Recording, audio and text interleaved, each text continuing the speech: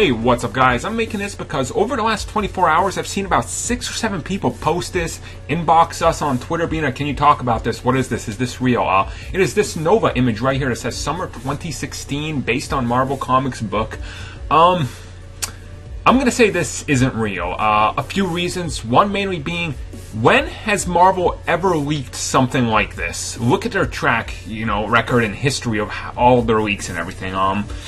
Not gonna believe this, especially that they would let an image like this, leak and, be taken picture of right before, a few months before Comic-Con. I just don't buy it. I mean, with all the rumors we heard about other movies and then nothing gets confirmed, and I mean, look at how good they kept Age of Ultron hidden. Or the Guardians before that was announced, or hell, even Captain America and Thor before those were announced, they're pretty damn close, and they're, insiders do not leak anything. They don't let other, studios know what roles they're auditioning for, or actors, when they come in to read. They don't know what they're reading for, because they don't tell them what they're looking for. So I definitely don't think this is real. I could be wrong, but I'm definitely not feeling it. I mean, I think a Nova movie is inevitable, but just not right now, and I definitely don't think it's a summer 2016 release.